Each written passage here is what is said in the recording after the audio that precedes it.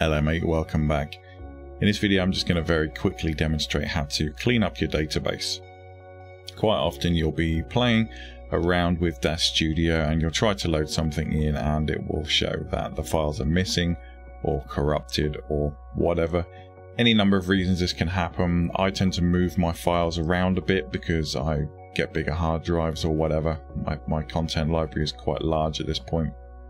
Either way, more than one occasion I've tried to load something into Daz Studio and it's not worked. So there's only really one solution to this, and it can be a bit time consuming, but it's really the best way of doing it. So what we're going to do is right click on the content library tab up here, and we're going to content DB maintenance, and we're going to hit reset database. Resetting your database will result in the loss of any user data. Would you like to export your user data before resetting the database?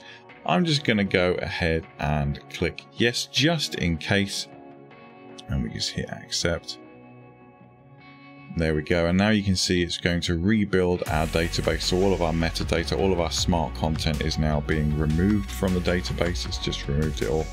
And then we have to log in, and then once we've logged back in, we can go to our smart content and we will see that it is basically empty. So what we have to do now is go back into content DB maintenance, and we're now going to say re-import metadata and hit accept, and it will now show me a list of all of my files, and I'm just going to hit accept again.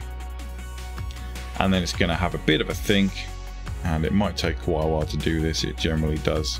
And then once that's done, you will see all of your smart content has returned and you won't have any unlinked files, which is great. Thanks very much for watching that, guys. I hope you found that useful. Let me know what you think in the comments below. Stay tuned, subscribe, like, all that jazz. I'll see you in the next one.